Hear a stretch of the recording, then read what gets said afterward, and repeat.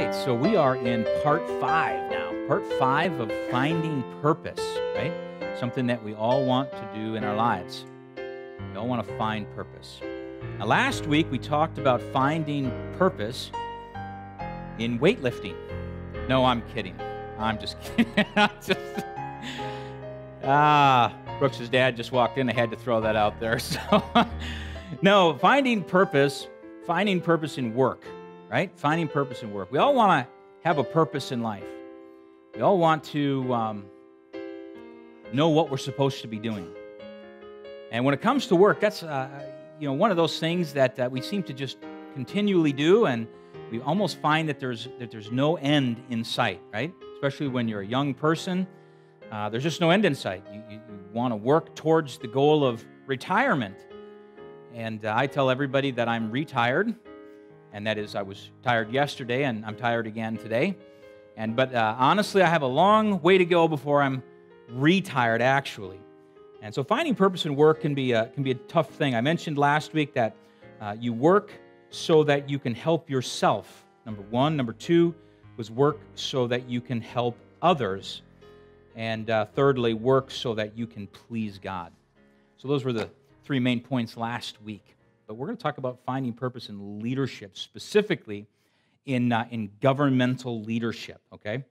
Now, by way of introduction, leadership can be difficult to explain. It can be difficult to explain because it has this idea that somebody is in charge. And having somebody in charge usually sometimes can be kind of tough to deal with, you know?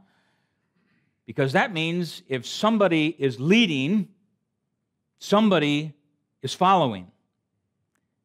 So it can be tough to explain, and it can be tough to swallow this pill. There is, however, a purpose in leadership. There's a purpose in leadership. Now, whether sacred or secular. And I want to say this, that God really ordained 3 different institutions. And that was all He ordained. He ordained the government, the family, and the church. And that was it. Those were the 3 institutions He ordained. So those are the 3 institutions I want to cover. This morning, we're going to talk about this first one, the government. Now, there's a couple of cautions as we talk about the government, okay? 3 cautions particularly. First of all, let me say this, that not all leaders are good leaders. Now, that goes without saying, right? Now, there is not a perfect leader out there. Now, we might think that we have our own persuasion on who would be a good leader, but even that good leader has their downfalls. Now, even the worst of leaders probably have some good qualities. Even though they might be bad in what they believe, they're probably somewhat a leader, right? But not all leadership is good leadership. So what do we do with leaders who aren't good? Well, let me give you a verse for this. It's wonderful. Servants, be subject to your masters with all fear. Listen to this, not only to the good and gentle, but also to the froward. So what do we do when we have leaders that are not all that good?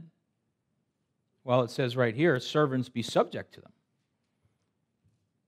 It's always easy to submit yourselves to people who are easy masters.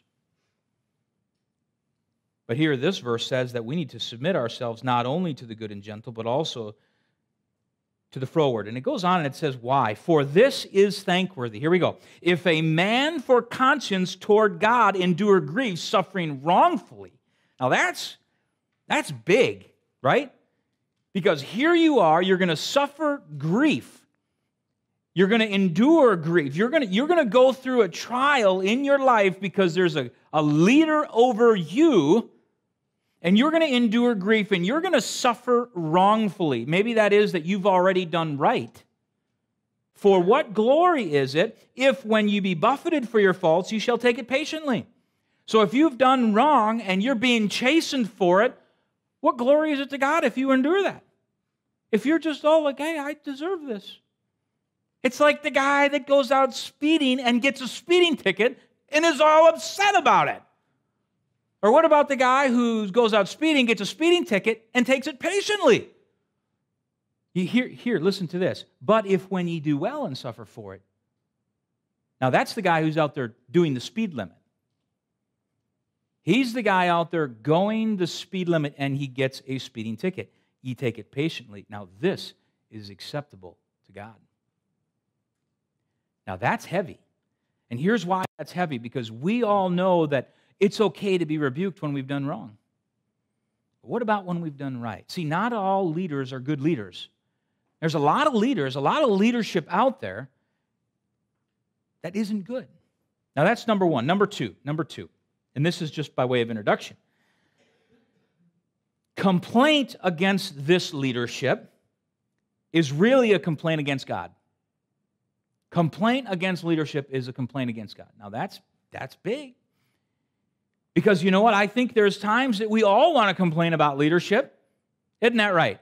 We all want to complain about the president. We all want to complain about his cabinet. We all want to complain about every leader that's over us. We all want to say, but phooey to them because they're not good leaders anyway.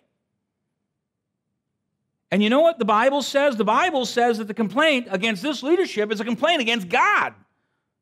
Listen to this verse in Exodus chapter 16, verses 7 and 8. And in the morning, then ye shall see the glory of the Lord, for that he heareth your murmurings against the Lord. Now, they were being provided, Israel was being provided food, and they didn't like the food that they were being provided.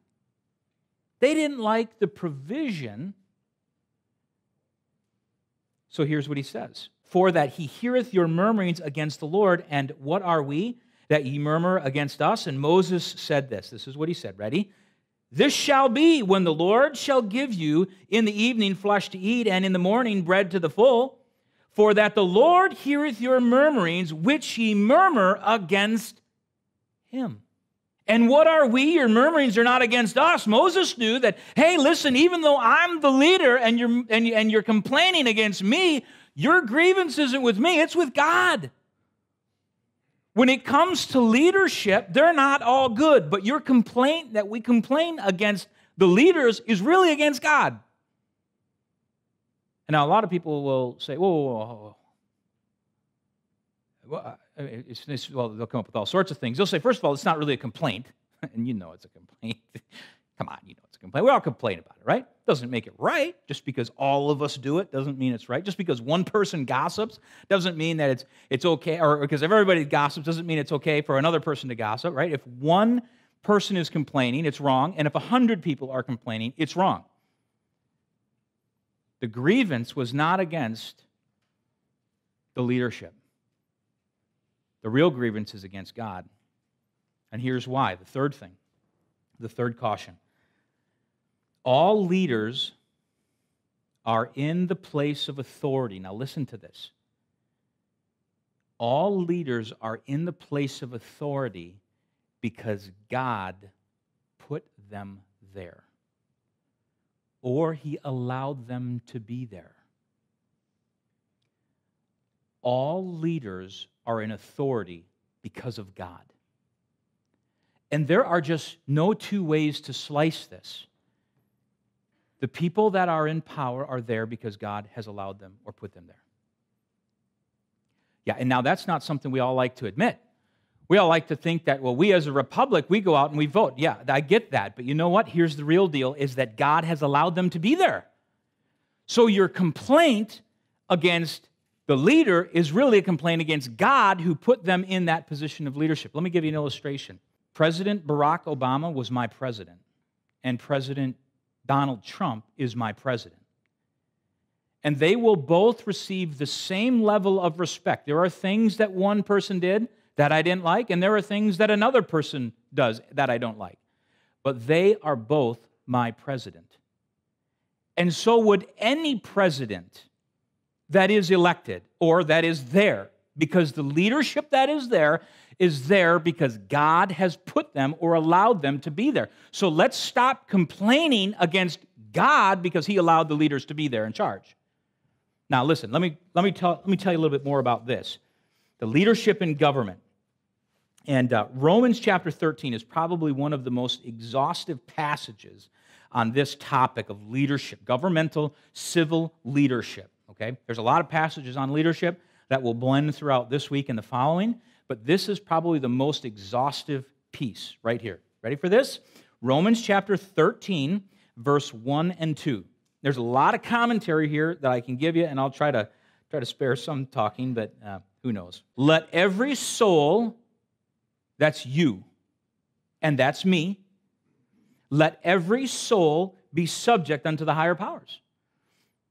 Now again, contextually, this is talking about civil government. This is talking about government. You read all of Romans. This is exactly what Paul is trying to get across in Romans 13. This is it, civil government. Here it is. Let every soul, you and I, be subject unto the higher powers. For there is no power but of God. There's no power but of God. Who gives out the power? It's God. There is no power but of God. The powers that be are ordained of God. These powers that be, the powers that are there are placed there, are put there because God has either allowed them to be there or He has put them there Himself. Any way you look at it, they're ordained of God. Goes on to say this. Ready? Whosoever therefore resisteth the power, whoever resists those powers that be in power, in leadership, here it is, resisteth the ordinance of God. Ready? It gets better. And they that resist shall receive to themselves damnation. Now that's heavy. That's big. You resist the powers that be, that are ordained of God. You are resisting God. And you shall receive to yourself damnation. Those that are in authority are there because of God.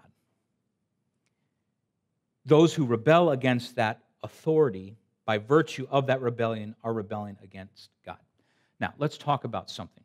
Because in all leadership, we all have our what-ifs, right? So we're going to cover some what-ifs just real quickly. Because we always say this. Everything is like hypothetical, right? But what if, Adolf Hitler came back? Okay, we'll deal with that. Because that's like a bad scenario, right? What if, let's say this. What if the government is, what if those people in government are sinners? Okay, good, they are. So if we reject leadership because leadership sins, then we might as well just never have any leadership at all because all have sinned and come short of the glory of God. You understand what I'm saying? So no matter what, the leader, doesn't matter how bad they are, because guess what? Whosoever keepeth the whole law, and yet offend at one point is guilty of all. So the person whosoever hateth his brother is a murderer. So we say, well, what if Adolf Hitler's in power? And there he is. And so what about him? He's a murderer. But what about the person who hates? Is he not a murderer too? So are we supposed to resist all this power? Now listen, I'm going to talk a little bit more about that later, but what if the government's not nice? What if the government's not nice? Well, is there any good? Is there anybody that is good? There's not one person who's nice, right? Let's just face it. Y'all are not nice. Right? I mean, you can't honestly tell me that you are a good person because it says in the Bible that you deceive yourselves if you think that there's any good in you. So you can't say that. So now what we end up doing, we end up with these levels of morality. And who do we submit to based on the levels of morality that they have? The levels of ethic. So none of us are nice. And quite frankly, the Bible covers that, right? Servants, be subject to your masters with all fear, not only to the good and gentle, but also to the froward. So what if your government's a jerk? Oh, be subject to them. That's interesting. Okay, let's say worst case scenario, right? Worst case scenario, what they tell us, the government tells us, here it is, what they tell us is in direct conflict to what God has told us. Worst case scenario, here it is. The worst case scenario is the government tells us to do something that we shouldn't do because it's in conflict with what God has said for us to do. Right? That's what it was in the book of Acts, chapter 5. Remember, they were out there, they were preaching the gospel. Peter and the apostles, they were out there preaching the gospel. They were imprisoned. You remember, they were in prison because they were told not to preach the gospel, but they preached the gospel because what God told them was to preach the gospel. So they're out there, they're preaching the good news of Jesus Christ. They get in prison, they get thrown into jail, they get let out of jail, and they go to preach the gospel. Well, what do you do with that? Worst case scenario, he covers that right here in Acts 5:29. Then Peter and the other apostles answered and said, we ought to obey God rather than man. Worst case scenario is that God always comes first, no matter what. No matter what. And we can have all sorts of what ifs. We can have all sorts of what ifs, and we can create in our mind like this kind of what if paradigm. Like the whole tax thing bothers me. Okay, it bothers me. Well, we shouldn't pay taxes to a government who gives their money to Planned Parenthood. You know what? I don't like paying taxes, but I pay my taxes because, you know what? Jesus paid taxes. And he paid taxes to Rome. Do you think Rome had like some really, do you think they were upstanding citizens, the Roman? They weren't. But Jesus paid taxes to Rome. And here's what you hear. This is the rhetoric. But if we pay taxes to somebody who promotes a pro-abortion agenda, well, let me say something, okay, about that. I just want to say it very clearly. Pay your taxes. Because if you don't get it through the income taxes, they're going to get it through sales tax. So what, are you never going to buy anything? Of course we're going to buy things, right? You don't think that the Waltons, you go to Walmart and you buy something, you don't think the Waltons are donating their money to an agenda that we disagree with? Of course they're doing that. So what, we're never going to go to Walmart, we're never going to go to Amazon, we're never going to go to Target. And I don't shop at Target. But that's for a couple of reasons. Anyway, now listen, we can't boycott the world, okay?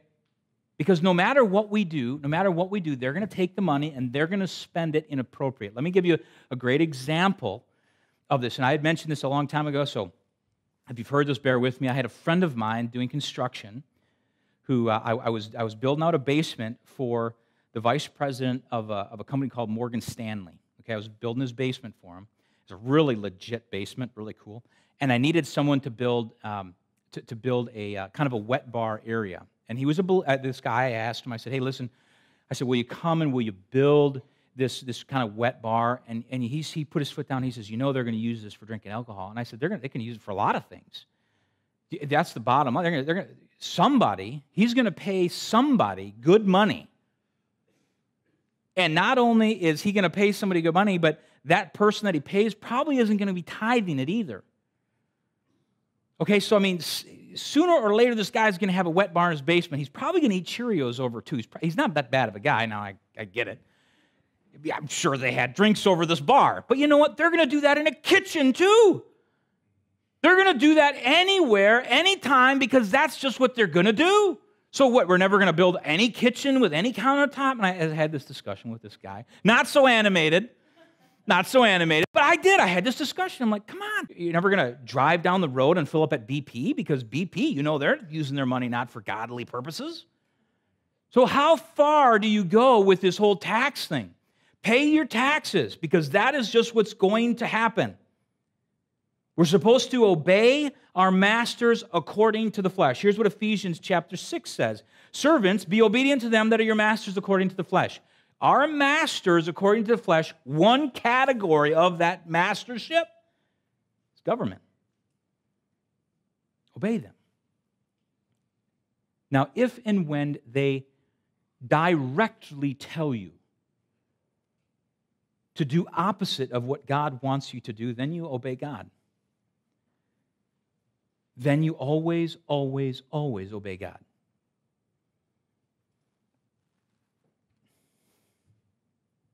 As a matter of fact, we obey them as you would Christ. Look at the end of that verse. with fear and trembling in singleness of your heart as unto Christ. We obey them with such totality that we are obeying them as if they would be Christ. Obey them. Now again, Acts 5:29 is still relevant today as it was 2,000 years ago. If they say to you, you must kill this person, then you obey God. So the worst case scenario has been dealt with. Okay, so what is the purpose of governmental leadership? What is the purpose of governmental leadership? Well, we get that out of the following passage, again in Romans. We've covered 1 and 2, verse 1 and 2. Now let's cover 3 and 4.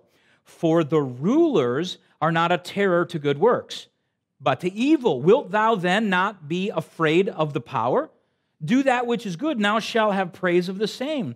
For he is the minister of God to thee for good. Now let me just backtrack just a second. Is any leadership perfect? No.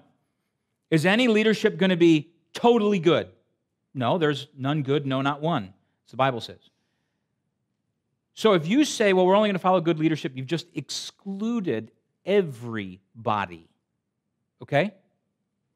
Let me keep reading. But if thou do that which is evil, be afraid. For he beareth not the sword in vain, for he is the minister of God, a revenger to execute wrath upon him that doeth evil. So here is the purpose. Ready for this? Here's the purpose. Simply put, rulers are to reward the good and to punish the evil. Reward good, punish the evil. Now, does that happen? Of course not. Not all the time. Not all the time. Does it happen sometimes? Sometimes. A lot of times they reward the evil and they punish the good because leadership is not perfect.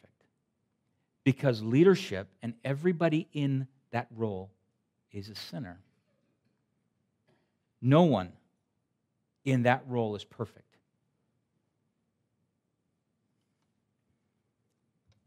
No government, no governmental agency, no person in government is perfect. Now listen, the purpose of government has been diluted and it's been polluted. It's not what it should be. It's not what it should be. There is nobody in leadership that does what they should, and there's nobody in this room that does what they should either. But God has given us a mechanism. He's given us a mechanism, a way by which we can put the right people, godly people, in leadership. And it's not through rebelling against the authority. It's using the system that we have. You know, some of the people who complain the most about the government are people who don't even vote. And you know what? Let me tell you this, friends. If you complain, first of all, you shouldn't be complaining, because that complaining is against God. But you need to be voting. You need to know the issues, biblical issues. Biblical issues. By the way, let me just say this, biblical issues. Always vote on biblical issues. Many of you know I carry a gun most of the time. If the government came and took my gun, I would give it to them. I might give it to them barrel first. I might even say, I think it's loaded. But the bottom line is having guns is not a biblical issue. There are other biblical issues we need to stand for. Now, I like my firearms. But nowhere in the Bible does it say, thou shalt have an H&K or a SIG or a Smith & Wesson. I wish it did. Matter of fact, I think it's in the Hebrew. If you turn over to First Opinions, no, I'm kidding. Now listen, here's the deal. We have a mechanism in place by which we can elect proper people. And we all ought to be involved in that process. We all ought to be educated on the issues, and we all ought to defend the faith that way too, because listen, that is the way. That is what God has given us to determine the outcome of our government. Now, is it perfect? No. Is the system broken? Yeah, I'm sure it is, because nothing's perfect. But our responsibility before God, our civic duty, is to vote. That's what we have. It's all we have. And so we need to make sure that we are doing that. Now, this is a choice that we make to vote, and it really is up to you. But the Bible kind of makes it pretty clear that this is what we need to do. And when I think about our responsibility before God, first and foremost, our responsibility before God is no different when we look at Acts chapter 5, when we look at what Peter and the apostles did, when we look at the commandment to preach the gospel to every creature. We have a responsibility before God to propagate the message of grace, that Jesus Christ died on the cross for our sin. We have a responsibility before God to share the gospel with people. That is our first and foremost, it's our primary responsibility, is to make sure that people know where they're going when they die. And so let me ask you this question. Are you absolutely certain that if you were to die today that you would go to heaven to be with the Lord? I ask a lot of people that, and I get a lot of crazy answers. I get a lot of people who say, well, I'm a pretty good person. I tell people, listen, being good is good, but being good isn't good enough to go to heaven. You got to be perfect to go to heaven, because only perfect people are in heaven. And how do you do that? You're like, Pastor Joe, you just said that there's none good, no, not one. That's right. Most people trust in their own goodness in order to achieve salvation, and that's wrong. I want this hand right here to represent you and me, and I want this wallet to represent all of our sin. The Bible says God loves us and hates our sin. A lot of people say you have to turn over a new leaf. Some people say you have to get water baptized or walk an aisle or pray a prayer or raise a hand or give money to church. You know what the Bible says? The Bible says that the wages of sin, listen carefully, is death. The wages of sin is not church membership. The wages of sin is not walking an aisle. The wages of sin is not praying a prayer. The wages of sin is not giving money to church. The wages of sin is death. Someone had to die. 2,000 years ago, Jesus Christ came to this earth, and he died on the cross for your sin. I want this hand right here, and I mean it reverently, to represent the Lord Jesus. The Bible says that he who knew no sin was made sin for us. See, he didn't have a sin penalty, a sin payment to make for himself, because he knew no sin. So he who knew no sin was made sin for us. See, the Bible says that the wages of sin is death. Jesus Christ came to die on the cross for our sin. And if he made the payment, then we don't have to. See how simple salvation is? It's when you, in the quietness of your mind, believe that Jesus Christ died on the cross for you.